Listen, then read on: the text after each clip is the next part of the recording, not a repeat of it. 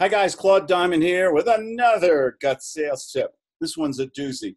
Spoke to somebody at a little party, little summer party, and he told me his dog got very ill. His 12-year-old Labrador dog got ill, and he took him to the vet, and he spent $5,000 to save that dog. Would you spend $5,000 to save your dog?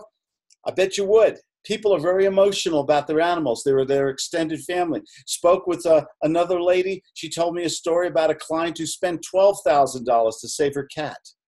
Okay, we just lost our little bird. We had a little conure parrot, for a little 2.8-ounce parrot. We love this little bird. He used to talk to us and everything and stuff like that. He'd walk into a room, he'd say, "Give me a kiss." Okay, do you think I would have spent $1,000 to save that bird's life? You better believe it.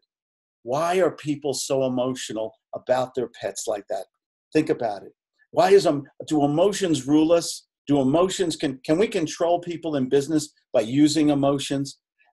Emotions are so strong with people. You can open all the doors. You use the $1 million rule. People make immediate, underline the word immediate, decisions, both social and business, emotionally. If you can tell stories, ask questions, bring up something, bring up things that create the EQ, the emotional quotient.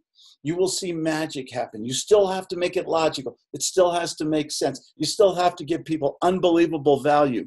But instead of giving these stupid presentations or begging or asking for the order or reading scripts, talk to people. Ask questions. Why is that important to you? What would you like to see happen? Find out. Get them talking more than you. And you will see the magic. As I always say, the magic will happen.